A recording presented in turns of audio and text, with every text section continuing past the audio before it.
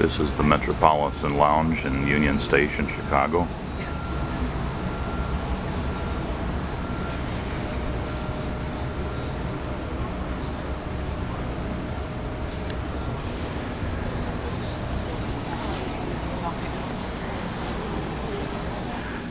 The Metropolitan Lounge, which is located in major stations, although in some stations it's called by a different name, is for use by first-class passengers only, otherwise known as sleeper car passengers. They're usually fairly large with lots of comfortable seating. This one is showing only part of the lounge. There are restrooms for use only by the lounge passengers. There are drink machines for coffee, tea, and soft drinks, which are free to passengers in the lounge. And there's also free baggage checking to hold your bags if you want to go out and wander around the train station while waiting for your train, and then you can pick it up again once you return to the lounge. In most cases, the train is boarded directly from the lounge or from a nearby gate, and they will make announcements telling you when it's time to leave the lounge.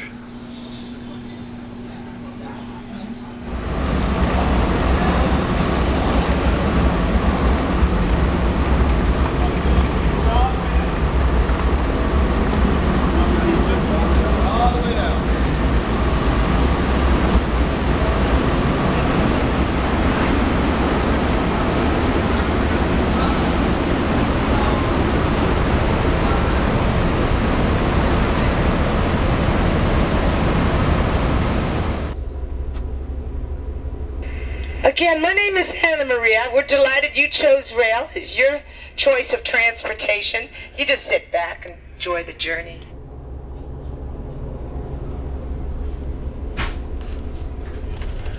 Hello, this is a supplement to my earlier video on YouTube titled Superliner Roomette Tour.WMV.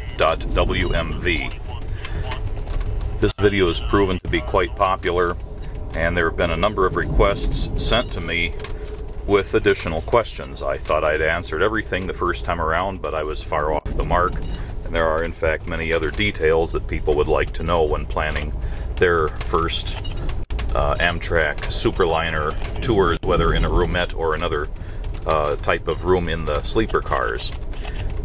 This video supplement is still focused on roomettes, but I will try to answer a few more questions about the rest of the car and the train experience. This is a little better scripted than the first video, so hopefully I won't forget to cover anything. Amtrak requires the use of regular shoes while on board the train. I haven't seen them discourage things like flip-flops, but I have heard them make casual comments to passengers, so it's really recommended that you bring some sort of a regular pair of shoes for use while on the train. And especially they will enforce this while you are outside of your sleeper car room. Once you're in your room, of course, you can have your shoes off, but elsewhere they do enforce the wearing of shoes. In addition, you should bring a pair of flip-flops along if you're going to use the shower room in the sleeper car. If you're in a full-size bedroom, which has its own shower, then of course you can do whatever you like, but it's highly recommended to bring flip-flops for use in the what they call the public shower, although it's really only for use by the people in that car. While we watch the scenery go by, I'm going to cover a few points that don't really have any video to go with them. First off, each sleeper car, which is where all the rooms are, has its own sleeper car attendant. That attendant's job is to see to the passengers in that car only, so they're not serving other cars. The sleeper car attendant stays on the car and serves only his or her assigned car passengers. He or she is available day and night and knows the passengers who are in his or her car. They recognize the faces. They're very good at this, and they seem to know you almost right away once you've introduced yourself when boarding the train. The attendant has an assigned roomette of their own On the upper level, it's always room number 1. It's right in the middle of the car. So they're centrally located to assist all the passengers. They will make up your rooms for day and nighttime, basically stowing the mattresses and the sheets and so on. They will do this usually while you're at breakfast or while you're at dinner, and they keep pretty good tabs on where you are. So usually you come back from dinner and the room is made up for sleeping, and vice versa in the morning after breakfast. Although if you don't want to have them do that, all you have to do is tell them when you would like it done and they'll do it. If you want to sleep all day long, they'll leave the room made up for that as well. So it's quite flexible. But if you don't say anything, expect that they're going to change it while you're at breakfast and dinner.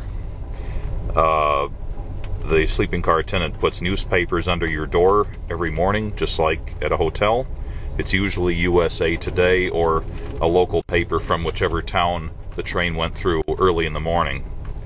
The sleeping car attendant will provide coffee, tea, juice, bottled water for free to the passengers in his or her own car.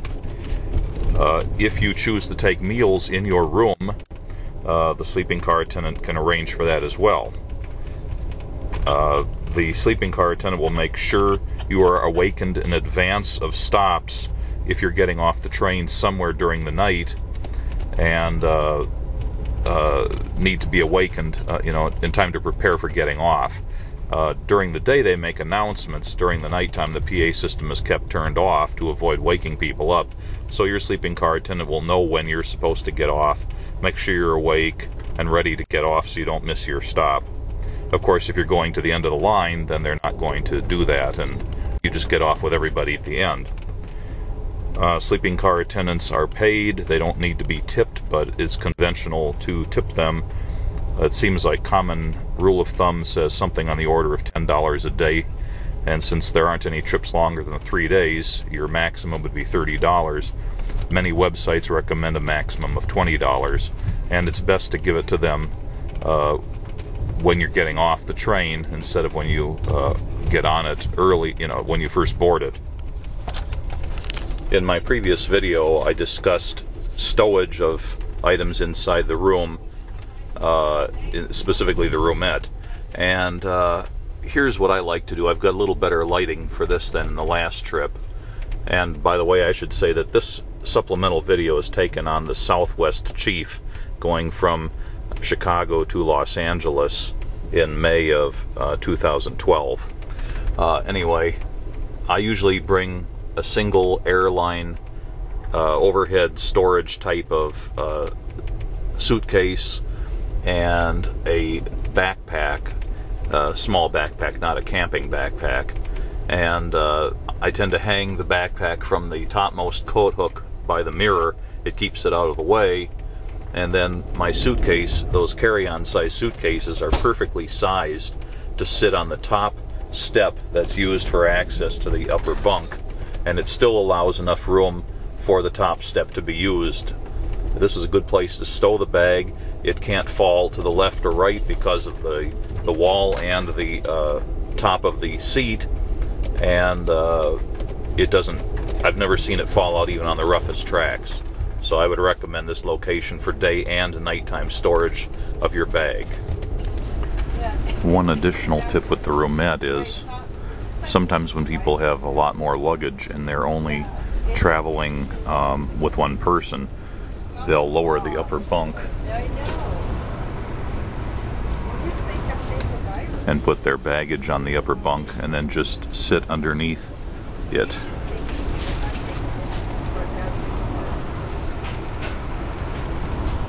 Since the top of the headrest of the seat is still underneath the top bunk when it's lowered, you can do that, but you can't stand up then. You have to kind of hunch down when you're standing up to leave the roomette. But it is a way to carry more luggage in the roomette if you don't want to put it in the downstairs luggage storage area. I mentioned before that it's handy to bring a GPS along. I have a newer GPS than was shown in the previous video, but in either case you can stick it on the window with the normal windshield suction mount, and they're invaluable to show you where you are. I think it just makes the trip more enjoyable. One thing that you can do is put your GPS into what Garmin at least calls walking mode or pedestrian mode. In this way, it doesn't try to place you on a road necessarily. It's going to be more flexible in where it shows you. Okay, I've got the GPS sorted out on the Garmin Nuvi, at least the newer models like I'm showing here. If I was in walking mode, it showed my position as a dot, but it wasn't panning the display, so I was actually off the screen already. I found that I had to put it in bicycle mode in order to get a combination of having it pan the map as I move and also not force me to be on a road on the display, so it'll show me wherever the train actually is, and you can see it's still showing it with a car icon in the middle of the screen. But again, this is very useful and makes the trip much more enjoyable. Okay, on the last video, the tray table was broken. Let's see if this one works any better. Oh, much better.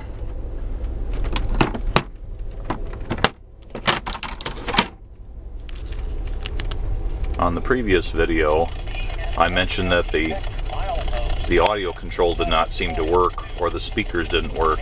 That wasn't quite correct. The speaker in the ceiling does work, although it seems to only work for announcements. I've never seen it work for any music, and that's probably just as well.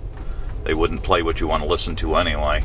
But they do make announcements over it. They make announcements such as when they're approaching major stops, and during the daytime to let you know when meal times are and when the cafe car opens and closes, and so on.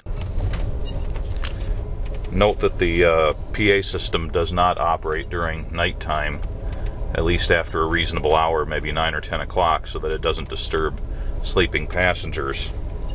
Another useful piece of information is that Amtrak does prefer to keep the cars fairly quiet. I think you can tell from this car when I'm not talking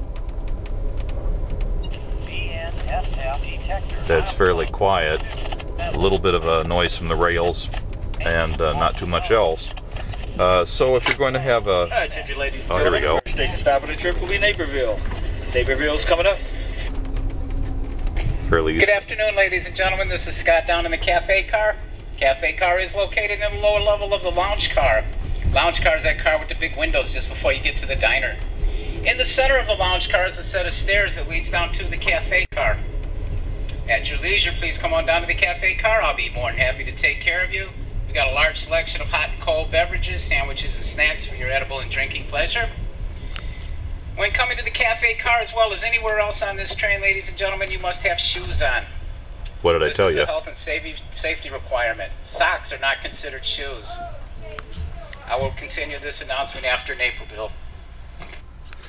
Anyway, since he's not talking now, if you're going to have a DVD player, an MP3 player, video games, anything like that, they really want you to use headphones so that you don't disturb other passengers. So plan on bringing headphones, earbuds, something of that sort. In reality, if you're in a sleeper car room of any sort, roomette, full-size room, you shouldn't really hear much from any other passengers if your door is closed. If you bring a cell phone and have a smartphone especially, you'll find that you can usually access your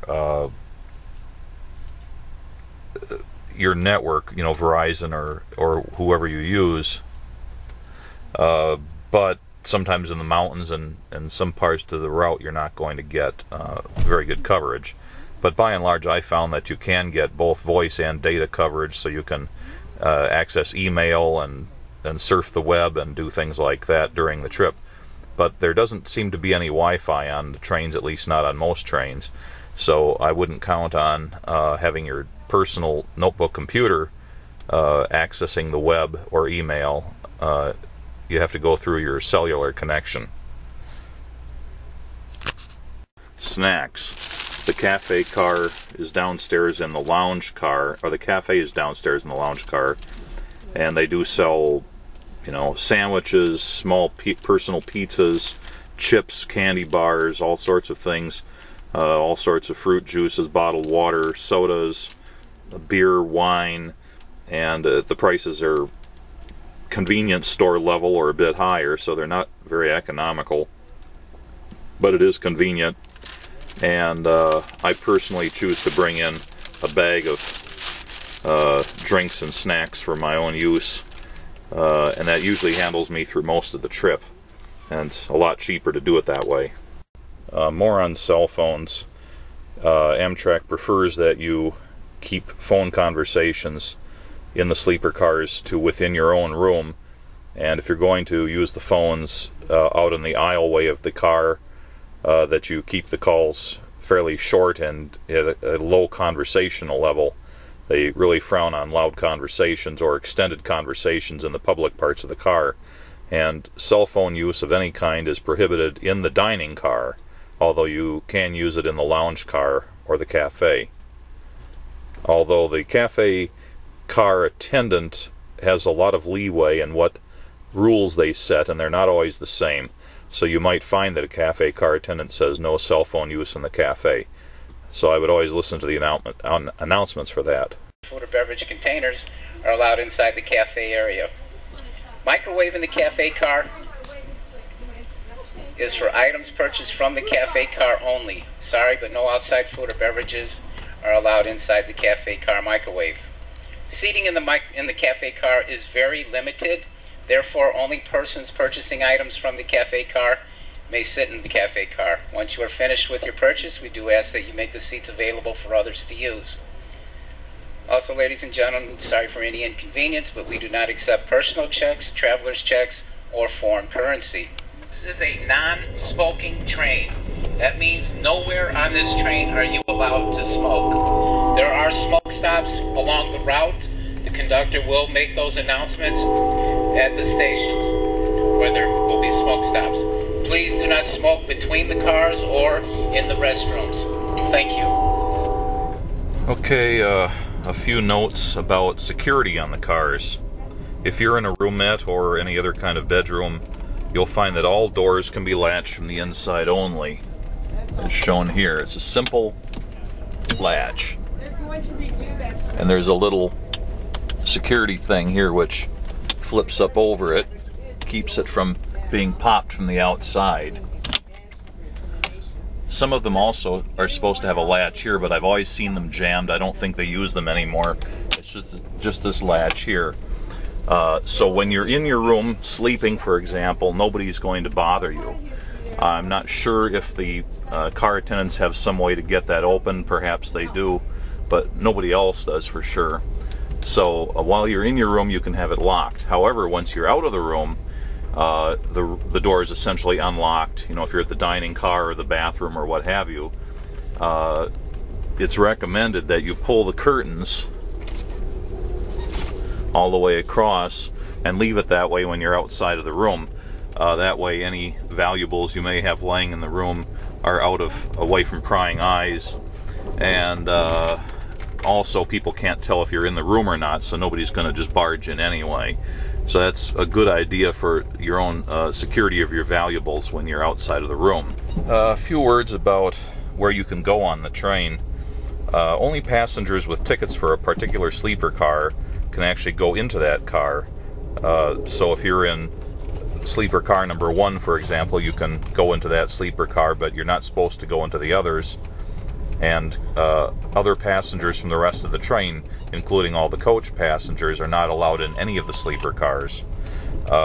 However, since the train is linear, one car in front of another, if you're in a sleeper car and you have to go through a couple of other sleeper cars to get to the dining car or the lounge car, of course then you can do it, but you're not allowed to loiter. You have to simply pass through and not stay in the cars that you're not actually assigned to be in.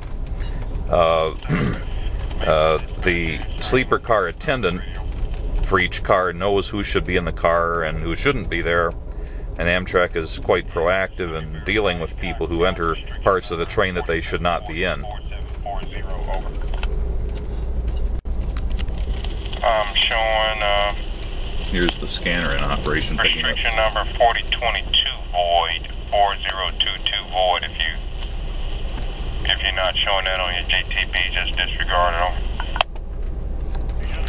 We do have authority to proceed through your limits, maximum authorized speed, unless otherwise restricted, westbound on 1. Okay by your red flag at 102.2 without stopping. Your main equipment are in the clear. Whistle freely through the limits. Over.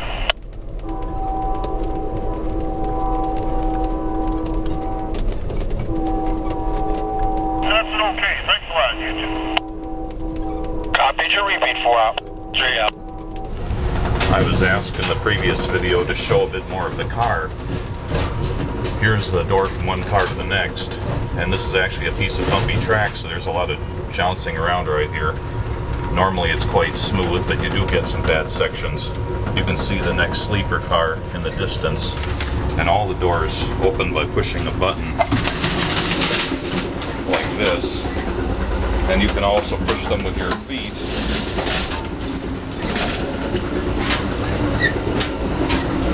You should always avoid stepping on the moving part and step over it. Superliner sleeper cars have 2 levels. This is the upper level.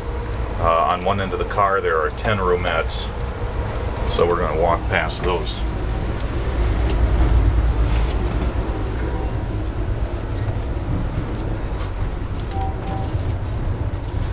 There's my roomette.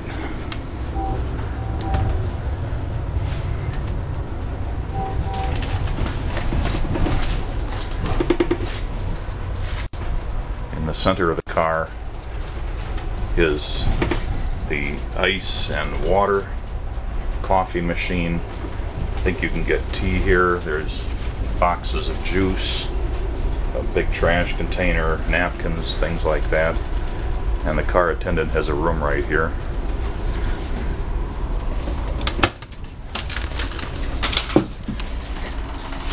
The restrooms are very much like airline restrooms, although usually a bit nicer in the appointments, but it's very much like an airline restroom. Sink, lavatory, paper towels, not much else.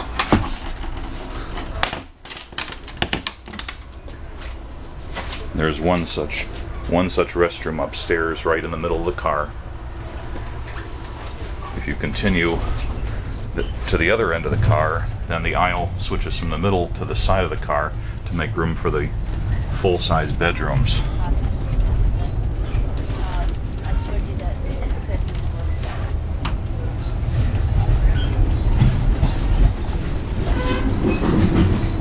At the other end of the car, the aisle switches back to the middle, going back down towards the middle. Go downstairs at this point.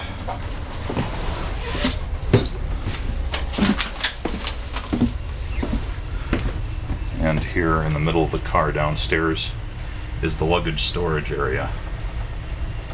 This is where you can put baggage that you don't have room for in your room, but that you don't want to check, so you have access to it during the trip. Downstairs in the car is the vestibule.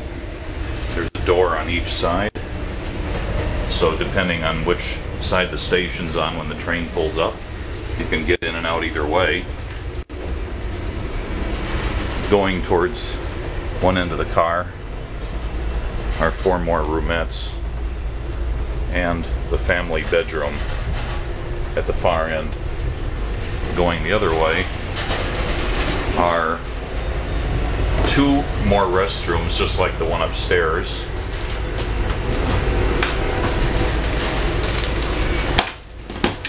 And the handicapped accessible room, which has its own bathroom. In addition, there's the shower room, which has a changing seat, an area to put your clothes to keep them dry,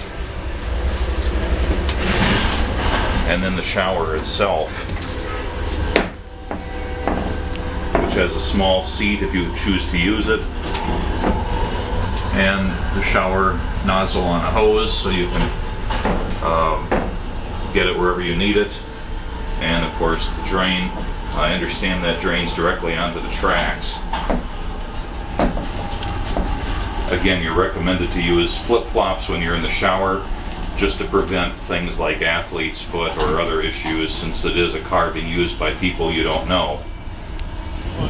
You can see that when the shower is in use, the water just runs out onto the tracks. What are you going to do, Dad? I know that in my first video I said there were 3 restrooms downstairs, and there are in fact only the 2, not counting the 3rd one, which is in the handicapped accessible room at the end of the hall.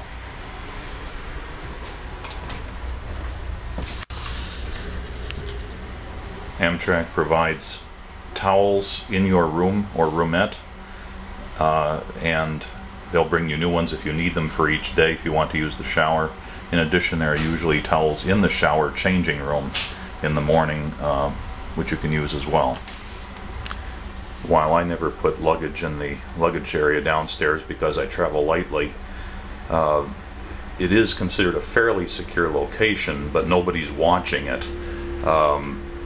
It's really a good idea to have some sort of lock on your bag so people can't pilfer through it, but again, the only people in the car are people who are staying in that car, and it's very unlikely anybody's going to bother your bags.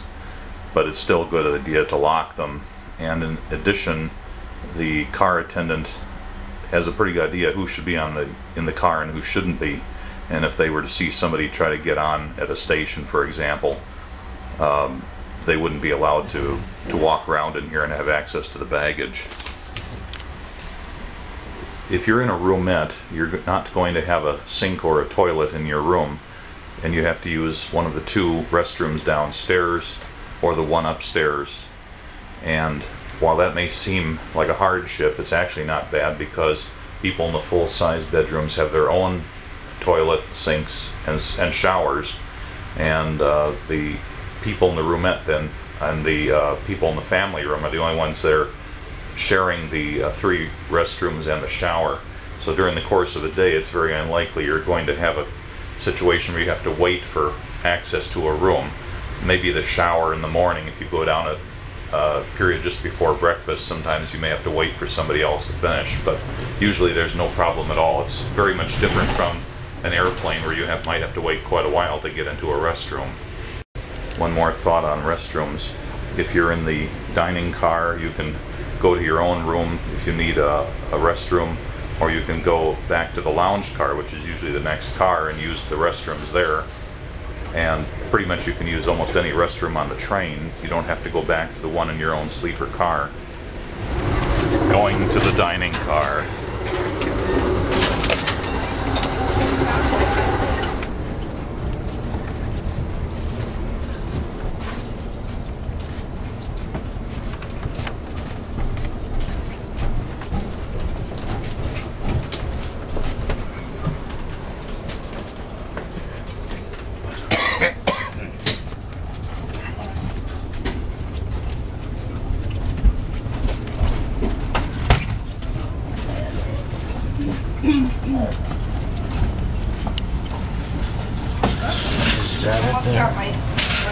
I thought we were in Mexico.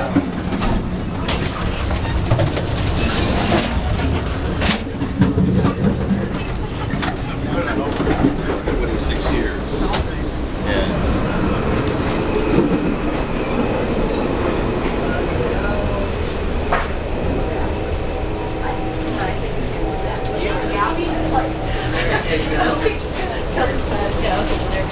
It was just like, oh my God, it was just so,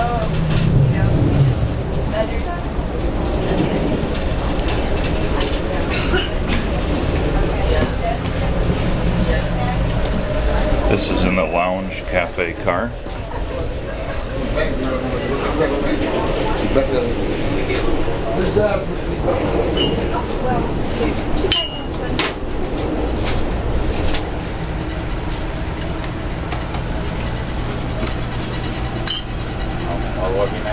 well, the hot and cold. I want to make some.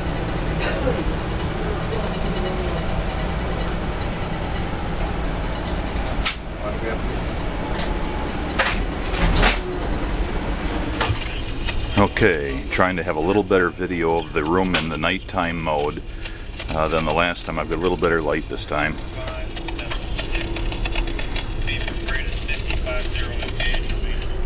So, a good place for your baggage stowage is right here, wedged in between the top of the headrest and the wall.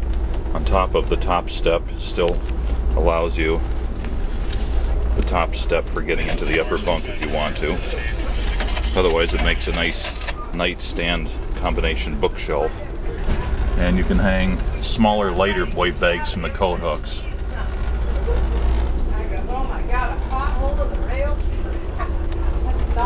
So there's the bed all the way around. And stepping out into the aisle, you can see the space here. Except I have to get out of the way for our smiling attendant. Hey! Sweet dreams! Good night.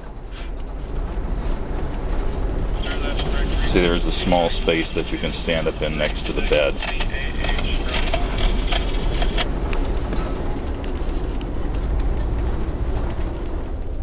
Alcoholic beverages in your room or roomette. This is a beer I bought in the cafe downstairs in the lounge car. And if you are in a sleeper car, you can bring your own alcohol in, or you can buy alcohol in the dining car or cafe and bring it back to your room and consume it. The coach passengers cannot consume alcohol except in the dining and cafe car, so that's a perk of being in the sleeper car. Of course, you can't have drunken parties, but at least you can have a beer or some wine in the privacy of your own room or roomette.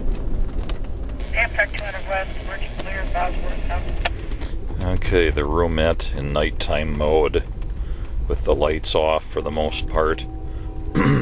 Only lit up by the reading light. The upper bunk is still stowed. There's enough coat hooks in here to hang up your daytime clothes. Got the blue night light up there. Drapes closed against the window and the night light. Well, I hope this second video has answered more questions that weren't covered the first time around. It's all I can think of to talk about, and I hope it's useful to you.